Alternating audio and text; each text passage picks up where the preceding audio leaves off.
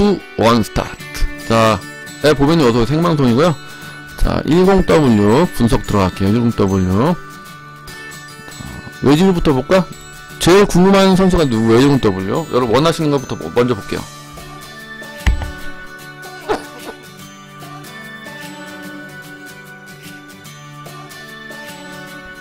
아, 클로제? 클로제 볼까요? 이가인 비싸니까 이가인부터. 엄청 많구만. 자, 역시 공격수에 대해서 궁금하시 많은 것 같아요. 그쵸? 자, 그럼 일단 이가인. 자, 비아, 클로제. 자, 그 다음에 슈바인. 자, 이렇게 볼게요. 자, 이가인부터 봅시다. 자, 이가인은 지금 8,400 하네요. 자, 리오넬, 브라썸님 반갑고요. 자, 히든부터 볼게요. 제가 늘 강조하는 히든이죠? 자, 얘는 제가 아까 중요하다는 것 중에, 자, 딱 하나밖에 없어. 자, 공격 참여도 높은 밖에 없죠? 그리고 이제, 피니스 샷도 없고, 화려한 개인기도 없죠? 근데 이제, 헤딩이 좋은가 보다, 얘는. 공중에 지배자도 있는 거 보니까, 헤딩 쪽에 좀 강점이 있을 것 같아요. 그쵸? 자, 그리고 얘는, 자, 거의 전설급인 게 있네. 자, 스태미너랑 속력. 그다음 이게 전설급이네요. 그쵸? 자, 스태미너 92 완전 쩔죠. 그리고 속력이 85 넘으면요 완전 A급 선수라고 보시면 돼요. 초 A급 선수가 이제 뭐 90 넘는 선수들인데 그런 선수들은 별로 없어. 그리고 지금 키가 184에 81kg인데 이 몸에 88 거의 없어요. 자, 내가 봤을 땐 이게 좀 큰 것 같아. 속도, 가속력도 87 엄청 좋네요.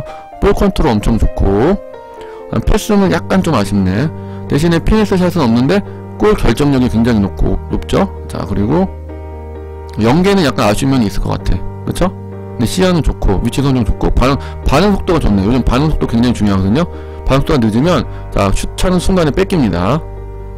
자, 그래서 어쨌든 얘는 뭐 8,000할 선수는 아니고 시세 되면 적당히 떨어지겠네요. 그쵸?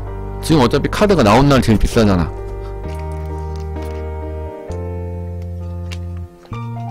자, 그리고 얘는 또 강점이 뭐냐? 레알 마드리드네. 자, 레알 마드리드 쓰는 사람한테는 자, 이런 선수 별로 없죠. 레알 마드리드에서 지금 쓸만한 공격수가 누가 있는지 모르겠어. 근데 어쨌든 레알이니까 이것도 굉장한 강점인 것 같아, 제가 봤을 때. 어쨌든 이 정도면요 제가 봤을 때 굉장히 쓸만합니다. 골결 그 피네스 샷 없는 거 빼고는 괜찮은 것 같아요. 침투 어차피 좋을 테니까 속력 좋고 괜찮은 것 같아요. 딱 생각나는 선수가 약간 슈케르 같이 그런 느낌이 살짝 나네. 자, 물론 뭐 히드는 다르지만. 자, 그 다음에 이제 클로제 볼게요, 순서대로. 자, 클로제는 2800. 자, 이제 지금 보면요 여러분 딱 필이 딱 와야 돼. 자, 이번 패치의 강점은 스피드랑 저기 스태미너네. 자, 얘도 보시면요 자, 스태미너가 91이야 지금. 아까 얘도 이가인이 지금 스태미너가 자, 92죠, 92. 그럼 한번 볼게요. 이가인 여태까지 어땠나? 자, 이가인 볼게요. 자, 스태미너 76. 자, 스태미너 67. 자, 다 낮죠? 자, 스태미너 겁나 낮죠? 겁나 낮은데, 갑자기 얘만 스태미너 높여줬어. 그리고, 아까 걔도 높았죠? 자, 이러면 감이 딱 와야 돼. 자, 이번에, 클로제랑 슈바인이었죠? 자, 이번 패치는 스태미너에 굉장히 신경 썼네. 그러니까 다른 것보다 속도와 스태미너를 굉장히 능력치를 오버해서 준 거예요. 왜 그러냐면 이번 엔진 바뀌면서 스태미너가 겁나 딸려졌잖아요. 그러니까 그걸 보완하기 위해서 이번 엔진에 맞게 선수를 내놓은 거죠. 자, 좀 이따 볼게요. 잠깐만. 시즌 06W, 10WC. 자, 아마 슈바인도 스태미너 역시 높죠? 내 예상이 맞죠? 자, 10W는 스태미너에 중점을 둔 겁니다. 다른 것보다. 속도는 뭐 75니까 슈바인도 이렇게 오버해서 준 건 아니야. 자, 다만 스태미너 감이 딱 오네요. 자, 어쨌든 클로제 마저 보겠습니다. 클로제. 자, 클로제는 공격수로서 이렇게 최고 좋진 않아. 자, 일단 10W가 우선이니까 10W 하나하나 쭉 다 볼게요. 자, 공격 참여도 보통 낮음이니까 그렇게 썩 좋진 않아요. 이게 제가 말씀드렸지만 제일 높은 게 제일 좋아요. 이게 화살표 3개 높음이 돼야 제대로 된 침투가 나옵니다. 근데 보통보다는 보통 낮음이 더 나. 그건 왜 그러냐면요, 보통 낮음이면 애가 밑으로 많이 안 내려오거든요. 그러니까 어느 정도 자, 역습 갈 때 위에서 시작해. 그래서 그런 거예요. 자, 그리고 얘는 파워헤더 있네. 그리고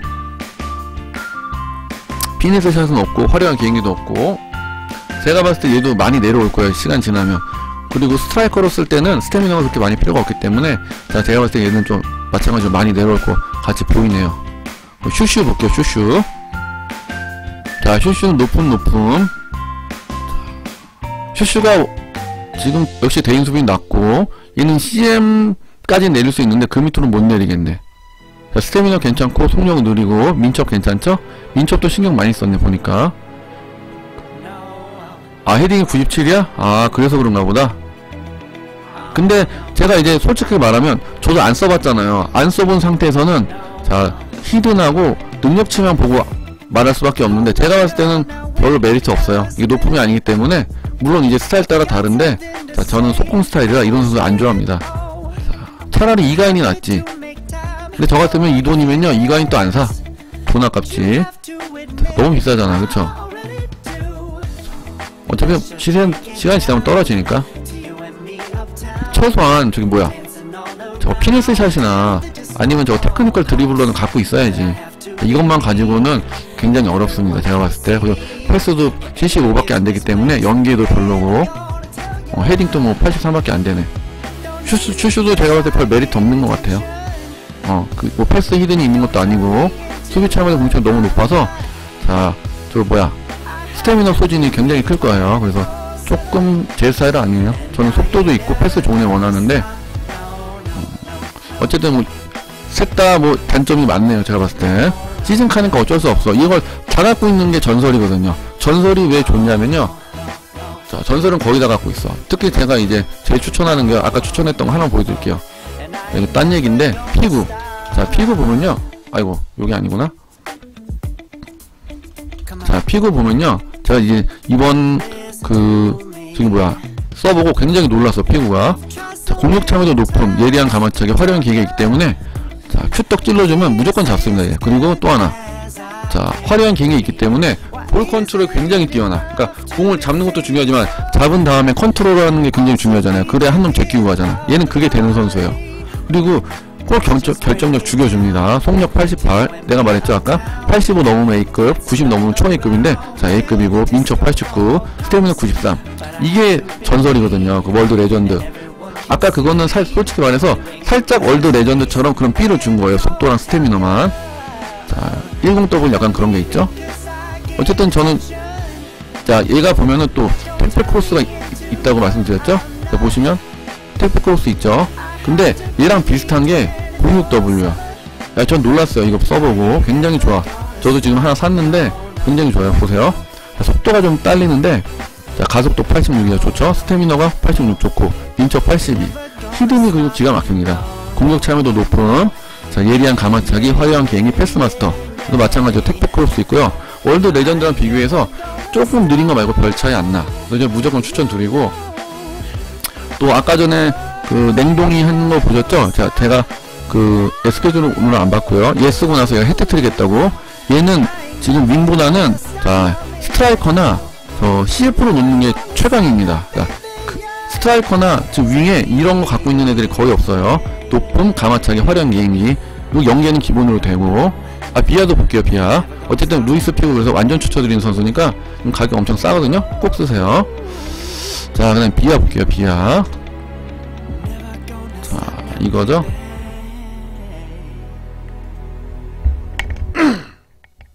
자, 비아는 일단 높음이 굉장히 괜찮네요. 제가 봤을 때 높음 괜찮고, 양발 좋고. 자, 얘는 윙에다 놓기에는 좀, 일단 히드만 봤을 때는, 자, 크로스적인 건 없어, 그쵸? 그 비아는 그 프리킥은 굉장히 잘 쳐요. 제가 피파 하면서 비아도 몇 번 써봤는데, 대부분 시즌 비아는 프리킥 겁나 잘 찹니다. 참고로 너무 기억에 남아가지고 잘 차가지고. 자, 속력 81, 가속력 81, 83. 이건 별 메리트 없네요, 그쵸? B급. 자, 이건 B급. 네, 메리트 없어요. 그리고 피니스 샷도 없잖아, 그쵸? 자, 얘는 오히려 연장 조커로 윙에다 써야 되는데. 자, 그리고 하나 더, 지금 여러분들이 생각하실 게 있는데, 자, 하나 말씀드릴 게 있어요. 지금 여러분 교체할 때 이니에스타, 이일용, 루이스가 눈에 띄게 이 미드필더 이쪽 애들이 스태미너가 많이 달잖아요. 자, 근데 또 하나 뭐냐. 자, 이천수, 호날두, 피구, 이런 위에 있는 애들은, 자, 저 같은 경우는 참여도가 다 높기 때문에, 보세요. 높음, 낮음이죠? 자, 바뀌었네. 잠깐만요. 자, 얘도 이제 높음, 낮음. 자, 피구도 높은 낮음이죠. 자, 이렇기 때문에 특징이 뭐냐, 얘네는 후반까지 가서 연장전 가서도 스태미너가 모질라지 않습니다. 저는 그래서 얘네 셋만 항상 교체를 하는데, 여러분들도 이제 자기가 게임하다 보면 제일 많이 스태미너 다는 그 포지션이 있을 거예요. 그걸 교체를 하시는 게 좋고, 또 하나 팁을 하나 알려드릴게요. 자, 예를 들어 보세요. 자, 이니에스타가, 자, 얘네 셋이 이제 체력이 맛이 가잖아, 그쵸? 근데 내가 봤을 때 이천수는 체력이 많아. 그러면요, 어떻게 교체를 하냐, 이니에스타 자리에, 자, 쉐링엄을 넣습니다. 자, 보세요. 자, 쉐링엄을 넣어. 그러면 쉐링엄은 이제 체력 만땅이잖아, 그쵸? 그리고 이천수를 이렇게 내려줍니다. 자, 아니면, 자, 이 상태에서 피구가 좀 달았어. 그럼 피구를 내려줍니다. 그러면 어떤 효과가 있냐?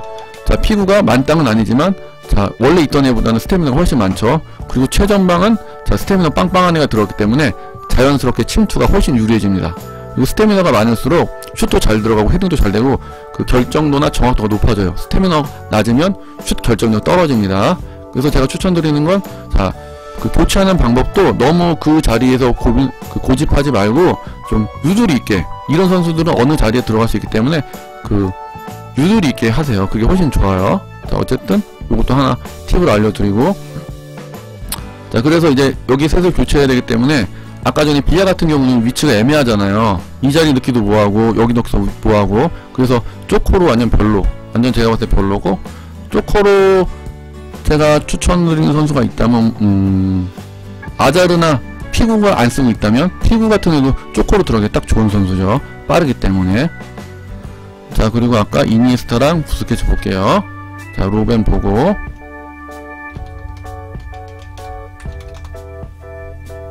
자, 이니에스타 볼게요. 자, 늦게 오신 분들 반갑습니다. 추천과 즐겨찾기 부탁드릴게요. 이천수 쩝니다. 이천수는요, 굉장히 좋아요. 이번 엔진에서 이천수가 기똥차게 좋아졌어요. 진짜 좋은 선수 중에 하나고요. 저는 원래 이천수 자리에 호날두 썼었거든요. 자, 근데 호날두보다 나는 이천수가 낫더라고. 제가 이제 아까 그 포지션에 괜찮은 선수가 하나 더 있는데, 저 같으면 돈 있으면 하지를 쓰겠어. 하지랑 아까 말했지만 피구 월드 레전드 기준으로 굉장히 좋고요. 그 다음에 리베리도 괜찮은데, 리베리는 골 결정력이 진짜 암입니다. 암. 침투는 괜찮아. 후반 쪼코로 넣기 좋은 그런 느낌? 자, 이니에스타 잠깐 볼게요. 자, 이번에도 보시면 이제 스태미너가 85 이상 A급이죠. 자, 속도는 좀 아쉽고, 자, 민첩 좋고, 그쵸? 자, 볼 컨트롤 좋고, 짧패 긴패 다 좋고. 자, 히든 볼게요. 자, 높은 보통 이것도 괜찮죠? 아, 굉장히 좋아. 그다음 예리한 가만차기 플레이메이커 있고. 저는 얘는 괜찮은 것 같아요. 이니에스타는 제가 또 패치되는 날 이니에스타를 2,800에 구입했거든요. 근데 지금 1억 얼마까지 올랐는데, 저는 산 이유가 메시가 좋아지면 키 작은 애들 중에서 또 좋아진다고 생각해서 얘를 샀는데, 자, 이니에스타는 제가 봤을 때 이 정도 스탯이면 괜찮은 것 같아요. 그게 나쁘지도 않고, 원래 이니에스타 가지고 있는 그런 차이 갖고 있는 것 같아요. 괜찮은 것 같아요. 한번 말 나왔으니까 비교해 볼게요. 자, 진짜 별 차이 없네. 자, 가속 2차이밖에 안 나고, 볼 컨트롤 비슷하고, 비슷하네요. 그쵸? 진짜 비슷하다. 별 차이 없네요, 진짜. 근데 이제 케미 먹으면, 케미가 좀 다르겠지만, 큰 차이는 없네요. 힐은 또 뭐, 비슷하네. 패스마스터 하나 있는 거? 플레이메이커가 있나? 뭐, 그거 하나만 다르네. 그쵸? 이니에스타는 진짜 비슷한 것 같아요. 자, 그리고, 로벤 볼게요, 로벤. 자, 로벤 보면, 자, 로벤 이게 굉장히 좋아요. 자, 공수 참여도 높죠. 자, 그 다음 수비 참여도 낮죠. 이런 애가 굉장히 좋습니다. 자, 그리고 탭백 크로스도 있고, 윙으로 쓰기 아주 좋죠. 자, 근데 단점이 뭐냐? 약발이 너무 약해. 5-3이잖아요. 자, 5-3, 5-4, 5 있는데, 물론 5가 제일 좋지만 5는 잘 없으니까, 저는 그래도 5-4를 추천드립니다. 무조건 5-4. 5-3하고 5-4는 차이 나요, 제 생각에. 자, 그리고, 스태미너 좋죠? 자, 속력 좋고, 이번 애들은 제가 말씀드렸지만 10W는 스태미너가 대부분 다 좋을 거예요. 얘도 좋고. 로번 치고는 괜찮네요. 제가 봤을 때 나쁘진 않고 발 말고는 크게 단점 없는 것 같아요. 5-3 짝발이 좀 걸리는 그런 정도? 근데 로번은 이제 월드 레전드 로번도 있는데 이거랑 거의 비슷하거든요. 근데 저는 안 샀는데 안 산 이유가 약발이 약해서 저는 무조건 5-4 좀 너무 좋아해서 5-4만 좋아합니다. 저는 그래야 양쪽에 다 써도 큰 문제가 없기 때문에 5-3만 해도 가끔 이상하게 나갈 때가 많더라고. 그럼 부스케치 볼게요. 자, 어디 갔냐? 여기 있다.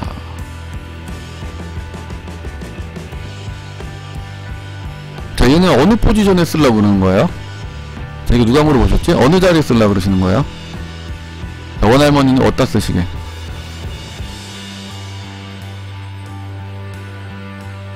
제가 봤을 때 어디 보자. 만약에 CDM으로 쓸 거면요, 순위로 쓸 거면 제일 좋은 게 통곡의병이랑 지붕청소기 있죠. 이거 있는 게 굉장히 좋습니다. 자, 완벽한 수비도 있으면 당연히 좋고, 어쨌든 통곡의병, 지붕청소기 이게 진짜 전 중요한 것 같고, 수비로 쓸 경우에 공수 참여도는 좀 아쉬운 게 수비 참여도가 높으면 더 좋아. 어떤 점에서 더 좋으냐면, 자, 예를 들어서 이제 센터백이나 누가 하나 위로 올라갔을 때 빈자리 있잖아요. 근데 높음이면 그 자리를 지가 알아서 메꿔주더라고. 대표적인 케이스가 이제 포그바가 아마 높음일 것 같은데, 포그바는 써보신 분 알죠? 맨 밑에까지 가서, 자, 채워주는 그 느낌 있잖아요? 자, 그런 게 난 좋더라고. 얘는 의외로 스태미나가 조금 낮네. 자, 79. 여태까지 본 것 중에 제일 낮네요. 자, 속력 80. 수비형 미드필더 치고 80이면 솔직히 빠른 편이에요. 아직까지 수비형 미드필더가 뭐 84 넘는 애는 뭐 비에이라 말고는 거의 없는 것 같아. 1카 기준으로. 자, 순컨 이따 봐줄게요. 일단은 10W부터. 대인 수비도 좀 아쉽네. 76이죠? 조금 아쉽네요. 패스 좋고, 긴 패스 좋고, 패스는 죽이네. 시야 좋고. 자, 얘는 제가 봤을 때 괜찮은 것 같아요. 큰 단점은 없고. 자, 히든도 좋고. 괜찮은 것 같은데요.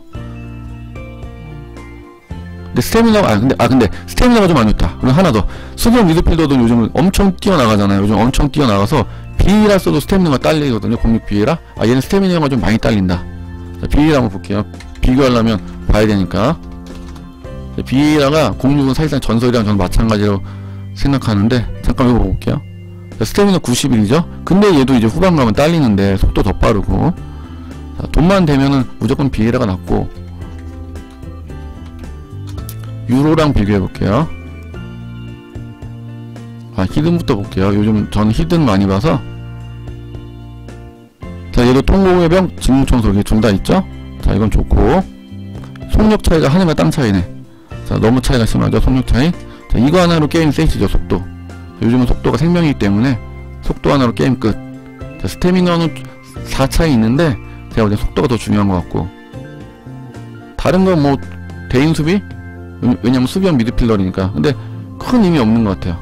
자, 제가 봤을 땐, 자, 보시면 CDM일 때 똑같아. 82, 80이야. 큰 차이 없죠? 자, 이건 애매하네.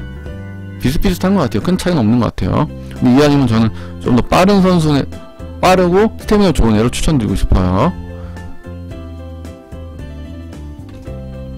자, 순컨 잠깐 보고, 순컨 없는데?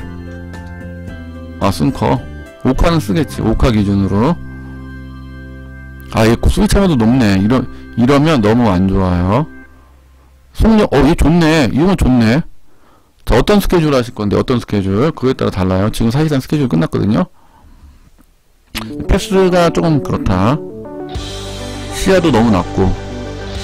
중국 쓰면 뭐 쓸 수밖에 없겠네. 중국 선수 치곤 좋은 거고, 전체적으로 보면 좀 별로고 그러네요. 자, 10W 좀 더 볼게요. 골키퍼부터 볼게요. 골키퍼. 골키퍼는 관심 없으니까 여러분들 나중에 나부터 봐야겠다. 여러분이 원하는 거. 외질도 이제 52 짝발이니까 제가 이제 54 짝발 위주로 볼게요. 추천하고, 제가 원하는 거는 추천하고 싶은 선수부터 볼게요. 추천하고 싶은 선수.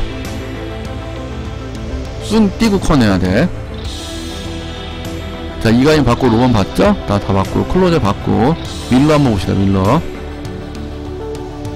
자, 밀러 높은 다이버. 자, 높은 저는 별로 추천하고 싶지 않아요.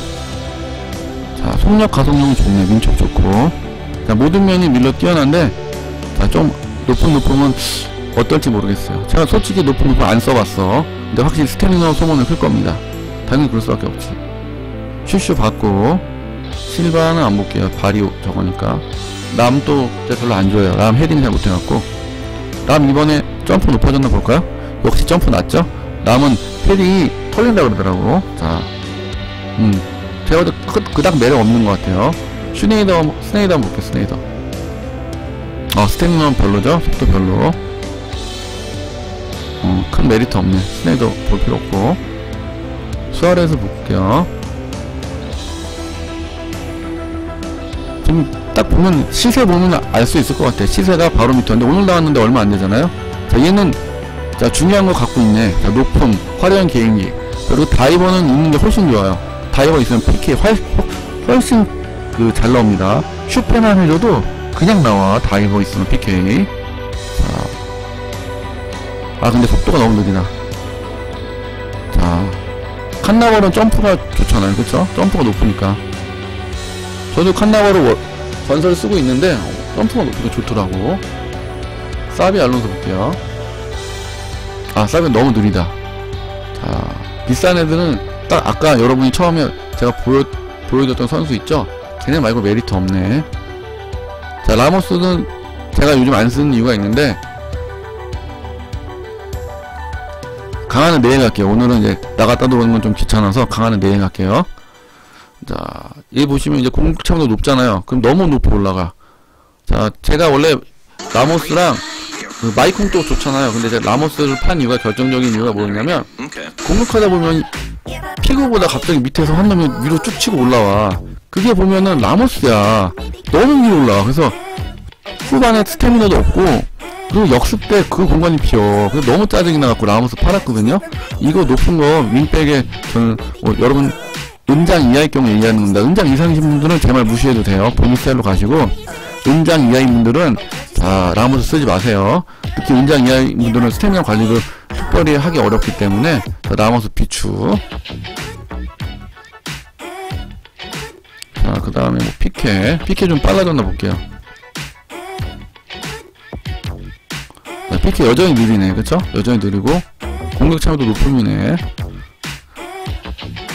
일단은 뭐 느리니까, 느리고 높음 제가 제일 싫어하는 거죠.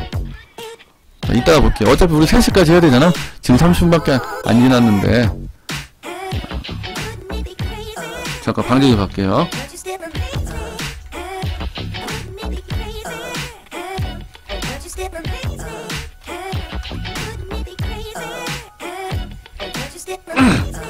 드록바 있나요? 드록바? 여기있다. 드록바가 아마 내가 예측해볼게요.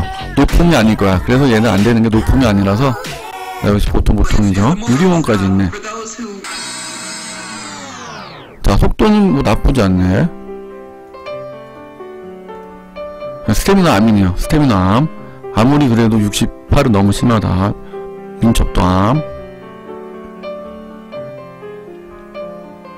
짧은 패스 암. 드록바 여전히 너무 심하구나.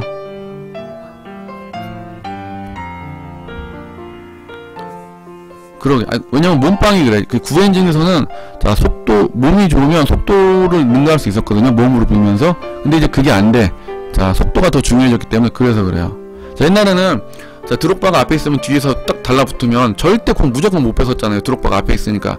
백태클 아니면 무조건 공 못 뺏었습니다. 근데 지금은 느려도 따라와서 뺏어. 자, 그렇기 때문에 이제 의미가 없어진 거예요, 그게. 자, 바라님 반갑고요. 마이콩? 자, 마이콩 볼게요. 아니, 괜찮아. 피파 개꿀은 괜찮습니다. 자, 마이콩 볼게요. 마이콩 또 제가 이길 싫어해요. 높음이면 자, 너무 높이 올라가서 뒷공간이 뚫리고 또 스태미너도 많이 달아. 그래서 저는 좀 싫어요, 이거를. 그리고 진공청소기랑 자, 통로배벽 둘 다 있네. 이거는 완전 좋은 거죠. 이건 수비 때 완전 좋긴 좋아요. 스태미너 엄청 좋죠? 속도도 이 정도면 좋고. 자, 윙백이 자, 민첩 79면 굉장히 좋은 겁니다. 대인 수비 좀 아쉽네. 73. 그래도 80 정도는 되는 게 좋긴 한데, 뭐 이 정도면 그 참여도 빼고는 훌륭한데, 자, 공격 참여도 때문에 조금 비추. 자, 저스트 어서오세요. 파브레가스 볼게요. 반대발도, 근데 반대발도 되게 좋아하거든요. 가성비 가빈 선수라. 자, 이번에는 약간 별로 잘 못 나왔네. 속도도 너무 느리고 민첩도 후달리고 별로네. 자, 파브레가스 어딨어? 여기있다. 지금 보면 가격 보면 딱 선수 알 수 있을 것 같아. 자, 너무 느리네. 71, 그쵸? 민첩도 80도 안되고. 자, 근데 이건 좋네. 공격 차이도 높죠? 요거 하나 좋네. 요거 하나. 근데 이제 CAM은 이거 높은 거를 좋아하는 사람도 있고 싫어하는 사람도 있어요. 높은 걸 싫어하는 사람은 왜 그러냐면, 자, 겹친다는 약간 그런 것도 있어가지고. 전유님 어서오시고. 다비드 실바 봅시다. 확실히 가격대로 보니까 가격대로 나온 것 같아요. 가격대로 괜찮네 보니까. 자, 지금 스쿼드는 이제요. 자, 제가 추천하는 건 참여도랑 히든 그 두 개로 된 스쿼드가 좋습니다. 자, 실바 볼게요. 실바 좋네. 자, 높음이죠. 발은 좀 아쉽고. 그리고 지금 이거 라이브 부스트기 먹었어요. 그거 생각해야 되고. 아까 그놈 어서오세요.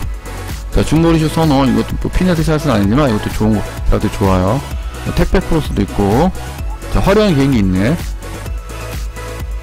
자, 이것도 테크니션도 있으면 훨씬 좋더라고. 괜찮은 것 같은데 스태미너 조금 아쉽고. 얘는 이제 윙이라 쓰면 굉장히 아쉽고. 이가인 아까 했어요. 자, 얘는 윙이다 놓으면 스태미너가 굉장히 아쉽 겁니다. 78이라. 후반 60분 되면 헉헉거릴 거야. 패스는 좋다. 패스 좋고. 크로스 좋고. 시야 좋고. 아, 애매하네.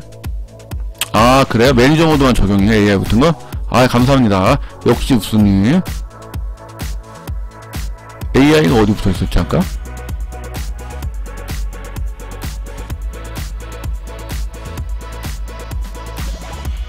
아, 여기 있구나. 아, 여기 있구나. 아, 이거, 아, 그렇구나. 아, 감사합니다. 몰랐어요, 이거 AI는. 그쵸, 이 점수가 더 좋죠. 자, 폴로보이님 또 이제, 저분 또 이제, 폴로보이님이 저를 굉장히 많이 따라 하시는 분인데, 호날두가 이천수가 윙에서는 더 좋은 모습 보일 때 많아요. 희한하게. 근데 저는 이제 호날두 위치 찾았어요. 호날두 스트라이커 있으니까 죽이더라고. 아무도 못 따라와. 저는 호날두 위치 찾았습니다. 최고. 10시즌 별 메리트 없는데요. 보니까, 메리트 있는 선수가 없네. 지금 거의 다 훑어봤죠. 자, 이거인 말 나온 김에 한 번 더 봐드릴게요. 계신가? 조윤님? 자, 이거인 봐드릴게요. 자, 이거인은 잘 나왔어요. 좀 잘 나온 게. 자, 높음. 자, 이거 높음 있죠? 근데 좀 아쉬운 거는, 아까 얘기한 피네스 샷이 없다는 거. 피네스 샷이 없어서, 그게 좀 아쉽고. 자, 그 다음에 화려한 개인기라도 있으면 좋은데, 그것도 없고. 그리고 스태미너가 굉장히 스태미너 속력이 굉장히 잘 나왔어요, 얘는. 맞아요. 중미, 공미가 더 빨리 답니다. 그 다음에 수비형 미드필더도 굉장히 빨리 달죠. 중앙 쪽에 있는 애들이 이번에 스태미너가 굉장히 빨리 달아요. 자, 보시면 여기가 굉장히 잘 나왔어요. 이게 굉장히 잘 나왔기 때문에 비싼 이유가 있겠죠. 자, 그리고 민첩도 이 정도면 훌륭하고. 근데 패스나 아까 말씀드렸지만 연기는 패스가 조금 딸릴 수 있다는 거. 제가 봤을 땐 곧 많이 내려올 것 같아요. 외질 볼게요. 외질은 저 좀 안 좋아해.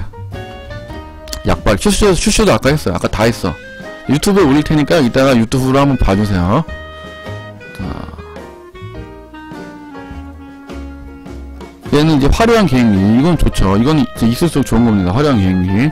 자, 참여도 높음 아니죠? 높음 아니면 조금 아쉬워요. 자, 지가 알아서 뛰어 들어가는 맛이 없어. 자, 스태미너도 안 좋죠? 76. 윙이 76이면 게임하지 말자는 거야. 그쵸?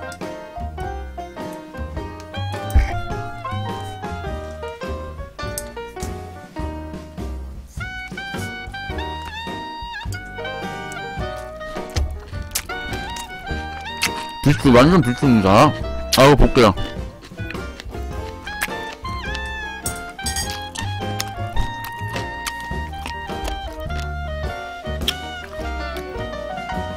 장립된 3카 볼게요. 3카. 속력 괜찮네. 스태미나 괜찮고. 얘도 높음이네요. 너무 위로 올라갈 것 같은데? 개인 수비도 낮네. 71밖에 안 되네. 아, 되게 애매한 선수다. 어쩔 수 비추. 비야 별로야. 보니까 별로더라고. 자, 잘 보세요. 지금 저분이 구단 가치가 높은데 잘 보세요. 웨아, 펠레, 날도 쓰시잖아요. 잘 보세요. 얘는 제가 좋아하는 걸, 스페인 미는 별로 안 좋은데, 이제. 잘 보시면 제가 좋아하는 걸 다 갖고 있어요. 높음, 예리한 가마차기, 화려한 개인기. 자, 이거 제가 엄청 좋아하는 것들이지. 아까 말씀드렸던 거. 자, 이거 다 갖고 있는 선수가 별로 없어요. 자, 그 다음에 뭐 없는 게 없어. 키는 작지만 공중의 지배자까지 갖고 있을 정도. 그 다음에 이제 보시면 속력이 96 미친 거죠. 그쵸? 스태미너 86. 자, 볼 컨트롤 95. 뭐 보통 선수들이 만렙일 때 갖는 거를 얘는 그냥 1레벨 갖고 있어요. 패스 죽이고, 긴 패스 죽이고, 위치 선역 96, 시야 87. 사기 캐릭이죠. 사기 캐릭. 비쌀 수밖에 없고. 자, 웨아 볼게요. 웨아. 얘도 보면요, 제가 말했던 거 그대로 다 갖고 있죠? 자, 높은, 예리한 가마차기, 화려한 개인기. 이거 다 갖고 있어서 비싼 거예요. 이거 다 갖고 있는 수가 별로 없어요. 자, 얘도 공중의 지배자. 파워에는 없지만 공중의 지배자 있고. 자, 능력치 볼게요. 자, 스태미너 쩔죠? 속력 쩔죠? 민첩 쩔죠? 그 다음에 패스 좋죠. 80 넘으면 연계 잘 되는 거예요. 그쵸? 긴 패스는 좀 아쉽고. 시야 좋고. 이 정도면 훌륭한 거죠. 그리고 호날두 보시면, 저 호날두도 이제 추천받아 샀는데, 솔직히 저는 처음에 뮤니에다 썼을 때 진짜 짜증났어. 너무 호날두 짜증나가지고. 근데 얘도 다 갖고 있어. 높음, 가마차기, 화려한 개인기. 엄청 좋습니다. 스트라이커로 넣으면. 저는 호날두는 스트라이커나 아니면 저기 뭐야, CF 이게 최고인 것 같아. 자, 속도 좋죠. 스태미너 좋고, 볼 컨트롤 좋고. 안 좋은 거 거의 없어요. 그쵸? 긴 패스는 조금 안 좋고. 스네이더, 어떤 스네이더 얘기하는 거예요? 스네이더 아까 봤는데 어떤 스네이더 얘기하는 거예요? 스네이더도 너무 많잖아. 자, 늦게 오신 분은 추천과 즐겨찾기 한번 부탁드릴게요.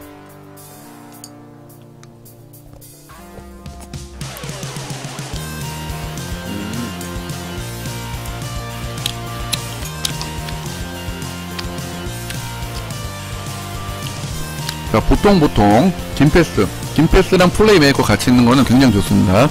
중앙에서 큐떡 날릴 때 좋아. 양발이야. 거기다가 일단 히드는 굉장히 좋아요. 히드는 한 90점 주고 싶네. 굉장히 좋죠?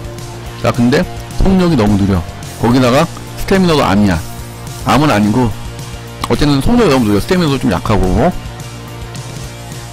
교체로 쓰긴 괜찮은데 준원으로 쓰긴 좀 답답할 수 있어요.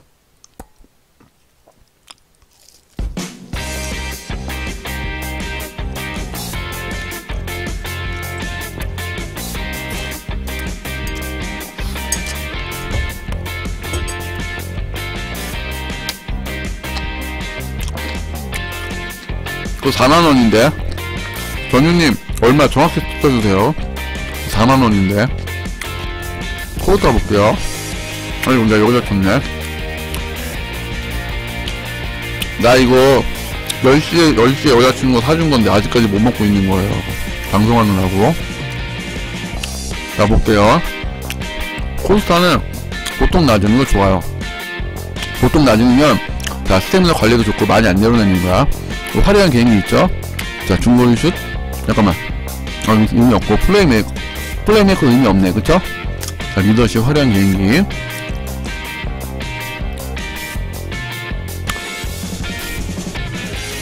자, 속력 좋고, 스태미너 좋고, 민첩 좋고.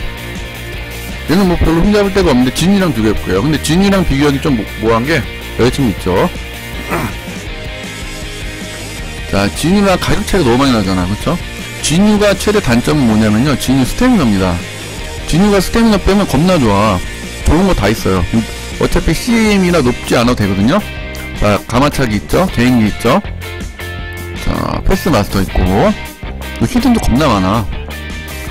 저는 호나우 진유를 CF로 쓰는 것도 괜찮은 것 같아. 민첩 쩔고, 속도 쩔고, 스태미너 빼고 괜찮아. 스태미너 빼고. 저는 호나우지뉴를 윙으로 쓰는 것도 추천합니다. 윙으로. 드롭바는 안 좋고. 애매한데 그거 써봐야 될 거야. 코스타 제가 안 써봐서.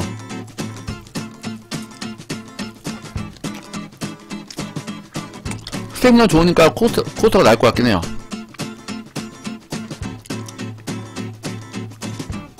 드록바 저 눈물을 머금고 팔았어요. 얼마 전에 안 팔고 버티다가. 아, 드록바는 답이 안 나옵니다. 이제 침투를 안 해.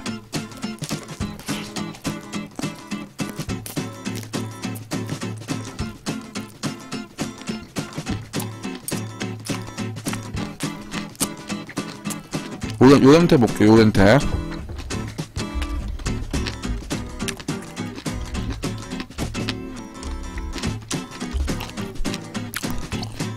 요렌테부터 10 얘기하는 거예요. 10W 10? 자기 10W가 금카가 있을 리 없지.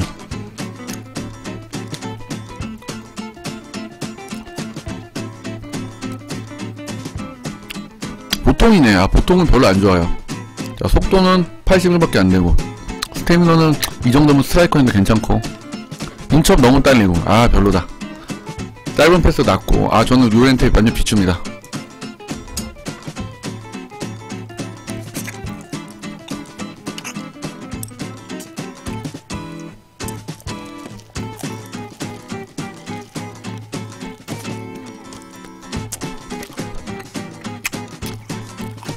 아, 맞다. 잠깐 나 옆에 컴퓨터 하나 더 킬게요. 좀 버닝 이벤트 해야 돼서.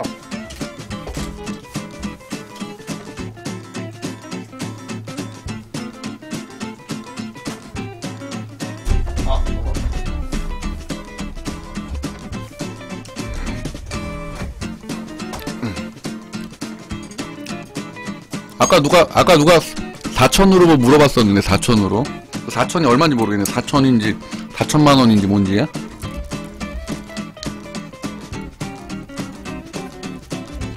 디코 볼게.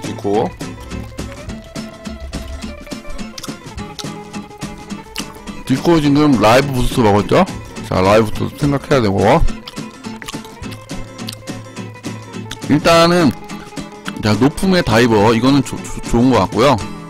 완벽한 공격수 있고, 날쌘돌이 있네. 의외로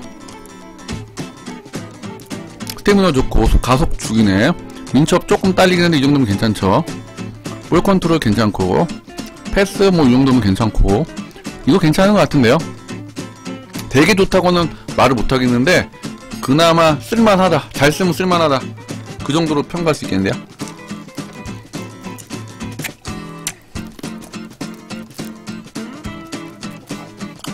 근데 이제 스타일이 다른 게, 그리고 여러분 그게 있어요. 여러분 생각하시는 게, 보세요. 클로즈 아까 봐서 그래요. 잠깐 내 얘기 좀 들어보세요. 아니, 나는 보통 운동 잘 쓰는데 왜 보통 안 좋다고 그러냐, 그렇게 생각할 수 있죠.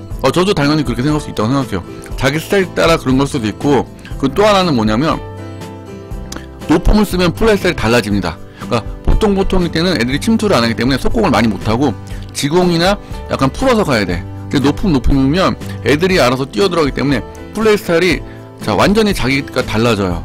자, 그래서 보통으로 잘 하고 싶으면 상관없는데 높음으로 계속 플레이를 하시다 보면 완전히 달라져요. 자, 제가 어떻게 테스트를 했냐면, 자, 제가 그 100만원짜리 팀을 만들었어요. 100만원짜리 팀을 실제로 어저께는 그저께 만들었습니다. 강화 스케줄은 9시부터 12시까지요. 저 보여드릴게요. 잠깐만요. 100만원짜리 팀을 만들었는데, 웃긴게 이게 만들다 보니까 50만원밖에 안 들었어요. 실제로. 자, 이 팀으로 했는데, 자, 이 팀 보신 분은 알겠지만 이 팀 굉장히 좋아요. 자, 이 팀이 왜 좋으냐면 참여도가 다 좋거든요. 내일 당연히 하죠. 자, 참여도가 좋기 때문에 이 팀 단위 정확히 49만원 들었거든요. 49만원. 근데 이제 참여도를 맞춰서 하기 때문에 굉장히 좋습니다. 이걸로 해가지고 제가 동장인 분이 있거든요. 동장씨인가 동장비, 그분 저한테 털렸죠. 이 팀으로. 그러니까 이 팀으로 짤 때 제가 이제 싼 팀으로 참여도 높은 애들을 맞출 수 있나 없느냐를 했는데 되더라고. 특히 리베리 같은 경우는 이게 참여도 높고, 저 뭐더라? 뭐 얘기하려고 했더라? 드리블이 좋아가지고 괜찮고, 근데 베일은 테크니컬 드리블러가 없어서 좀 약간 그랬는데, 얘를 이제 CM에 썼었거든요. 베일 CM이 좋더라고, CM에. 베일을 저는 CM에 쓰는 걸 굉장히 추천합니다. 베일이 수비가 좋기 때문에. 베일이 아시는 분은 아시겠지만 이영표랑 같이 윙백 출신이에요. 윙백. 자, 이 팀 괜찮더라고. 인자기 한번 볼게요. 달리범이 어서오세요. 자, 레전드 있네. 레전드 10억이네. 겁나 좋은가 보다. 자, 얘도 보통 낮음. 자, 시세는 얘는 근데 보통이긴 한데 자, 스톤님 어서오세요. 중요한 거 두 개 있네. 자, 파워헤드랑 예리한 가마차기 있죠? 자, 그리고 여러분들 하나 아시, 그리고 속력 죽이죠. 스태미너 좋고. 근데 보통 낮음이라 저 같은 경우는 조금 비추, 필요샷도 없고, 가격이 10억 하는 건 그래도 뭐 좋으니까 하겠죠? 제일, 그리고 발도 53이고, 별로 안 좋다네. 그쵸? 별로 안 좋다는 얘기죠? 자, 그리고 여러분, 이제, 아까 제가 저 하나 또 말씀드리고 싶은 게 뭐냐면, 지금 이번 엔진에서 웃긴 게, 제가 원하는 거 좋다고 하는 걸 다 갖고 있는 선수가 아예 없어요. 자, 한번 볼게요. 여기 안 되는, 특성은 안 되는구나. 자, 파워헤더랑요, 파워헤더 있죠. 파워헤더랑 피니스 샷이랑 테크니컬 드리버 3개를 가지고 공격 참여도가 높은 애가 피파 전승자에서 딱 한 명 있어. 공구 아마우리. 자, 근데 공구 아마우리 그래서 은카를 샀어요. 자, 내가 산 건 아니고 시청자분이 구단같이 배역하시는 분이 한번 사서 써봐라 이래가지고, 자, 이거 5카를 사가지고 만렙을 매겼나? 그리고 써봤어. 근데 히든 보시면 다 있어. 가마차기, 개인기, 파워에서. 근데 좀 별로더라고. 속력이 느려서 그런지 조금 별로더라고. 조금 속력만 빠르면 내가 그때 완전 초 A급 될 수 있었는데, 내가 어디 얘가 한 84, 85만 됐으면 5카가 10억 할지도 몰라. 10억은 아니어도 4억은 넘을 것 같아 진짜. 다 갖고 있으니까. 그리고 아마우리 또 쓰면 또 특징이 뭐냐면 약간 왼쪽으로 얘가 처지더라고. 그러니까 참여도에 비해서 약간 좀 마음에 안 드는 게 있어. 제라드 볼게요.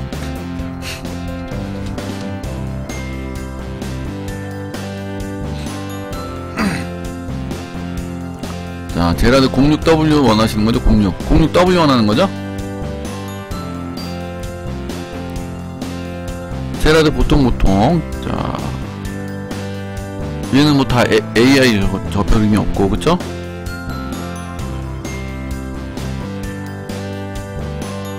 스태미너 엄청 좋죠. 속도 괜찮고. 근데 민첩이 좀 아쉽네. 민첩. 자, 토레스 안정환 2개 파세요. 안정환도 파세요. 안정환 별로. 안정환 제가 팔았어요. 얼마 전에. 토레스도 저도 별 비추. 자, 이제는 그냥 무조건 참여도 높은 애 쓰셔야 돼요. 그 써보시면 다릅니다. 자, 여러분 진짜 농담이 아니라, 자, 50만원만 투자해서 이거 한번 자, 이 팀은 이제 1억짜리 팀 이거 말고 아까 내가 보여드린 거 있죠. 50만원. 자, 50만원만 투자해서 이 팀 한번 써보세요. 자, 이 팀 50만원밖에 안해. 이 팀 한 번만 써봐. 50만원 투자해서. 그러면 여러분 포메이션에 얘네 쓰세요. 그럼 얘네가 침투가 다 높거든요. 하늘과 땅 차이다. 느낌이 다를 거예요. 지들이 침투하는 느낌이 들어. 50만원밖에 안 들어요. 50만원만 투자해서, 아니면 요거 4명만 사. 요거 4명 사면 30만원밖에 안 되겠다. 요거 넷만 사가지고 한번 써보세요. 진짜 그러면 이제 침투가 그 참여도 높은 게 어떤 건지 느낌이 딱 옵니다. 움직임이 확실히 달라요. 제가 그리고 참고로 제 팀 보여드릴게요. 자, 제가 아까 전에 이번 엔진에서 제일 추천하는 선수 둘이 있다 그랬잖아요.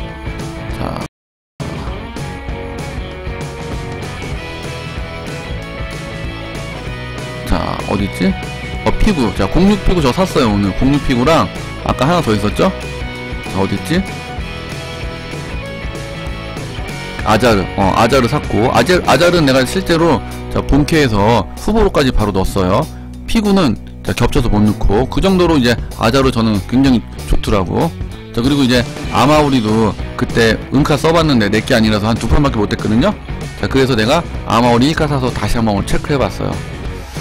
자, 근데 약간 아마우리 히드는 좋은데 속도가 느리고 약간 움직임이 좀 못하더라고. 06피구 완전 좋습니다. 전설의 이 피구에 비해서 큰 차이 안 나요. 저는 얘 죽으면 쟤 씁니다.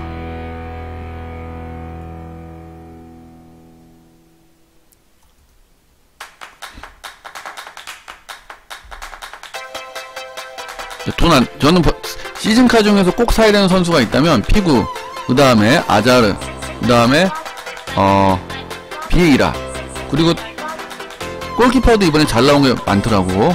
아자르도 한번 보여드릴게요. 아자르가 아까 보여드렸지만, 자, 높음에, 자, 예리한 가마차기, 화려한 개인기 있죠. 자, 능력치 보면, 지금 16레벨인데 97, 스태미너 100, 후보 로스기 딱 좋아.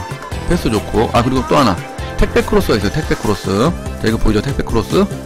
테크니션도 있고, 완벽한 공격수. 히든이 굉장히 좋아. 자, 이런 히든은, 자, 굉장히 좋습니다. 속도만 조금 느릴 뿐이지, 아자르는 제가 봤을 때, 피고랑 같이 진짜 좋은 선수 같아.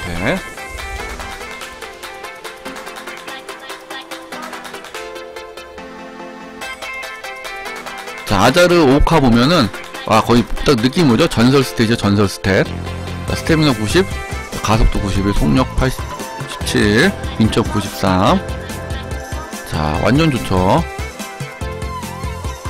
근데 어차피 우리는 이건 못 쓰니까 3카 정도 쓸 수 있겠지. 3카.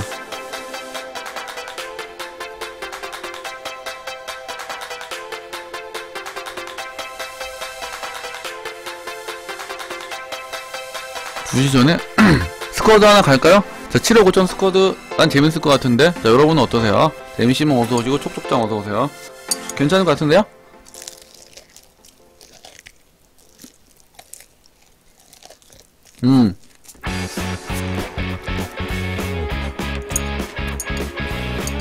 그리고 또 하나 여러분 또 아는 거야?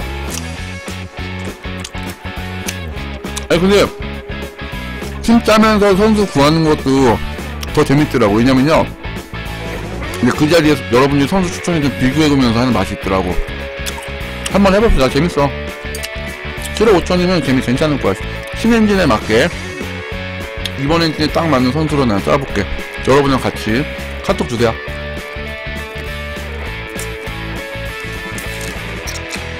카카 괜찮은 것 같아. 가성비 괜찮은 것 같아요. 조선치킨. 카카는 되게 좋다기보다 BJ열이형이요. 카카는 저는 되게 좋다기보다 그 가격에 적정하게 쓸만한 것 같아. 이니에스타보다 좋은 건요, 키가 커서 가끔 헤딩을 해. BJ열이형이에요. BJ열이형. 왜 양주씨는 왜 그러세요? 뭔 일 있어? 치킨 먹고 오세요.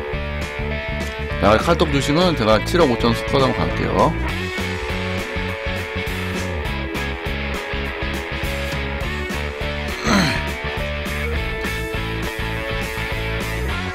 네, 맞습니다. 그거고요. 자,